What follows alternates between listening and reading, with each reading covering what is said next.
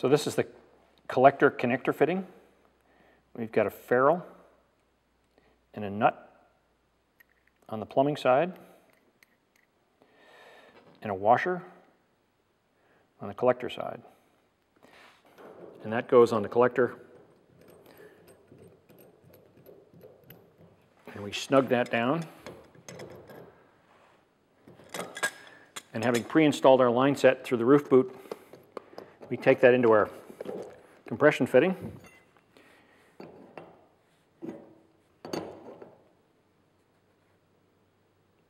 Loosely tighten the nut so we can tighten it down later after a compression check, and we're all set for the next fitting.